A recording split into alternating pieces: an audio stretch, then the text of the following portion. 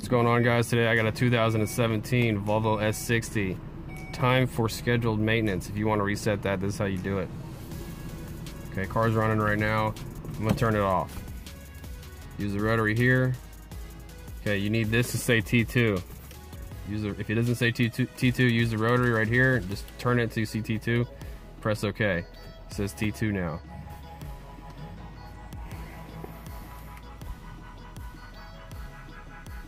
Okay, once you get to say T2, what you're going to do is you're going to press the start stop button, hold OK, press start stop and hold it down. So you're going to go.